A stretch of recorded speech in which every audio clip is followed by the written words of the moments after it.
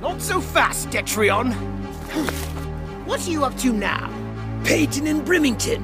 Shouldn't you two be in marriage counseling? What are you doing? Where are you going? What's in that basket? And what the fuck have you got on your head? They're supplies for the nearby village. I heard they were in need. Sham, helping the needy. That's not your style. What a ploy. That basket does not contain supplies for the nearby village, but a poison gas to kill them instead. You can't prove that. Rubbish.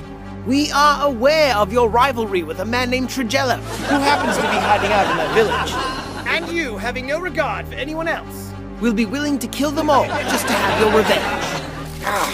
Well, it is true. You've wanted revenge on him for some time now. Come clean, Trajector. What's his name? You're so bad. How do you see where you're going when you're wearing that scarf on your head?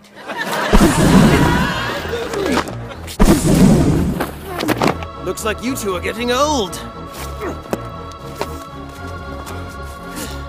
Ah, so perseverant. Peyton, we're in a bit of a fix. Peyton, now would be a good time for you to have a trick up your sleeve. Well, thanks for the lack of pressure. Wait, I've got it. My detector detects that the poison gas he has in that basket is repellent to my neutron cannon. Brilliant. Good show, Peyton. Yes, thank you. I'm quite impressed. Really? So much that the first round at the pub is on me. Off we go then. I've got a discount card.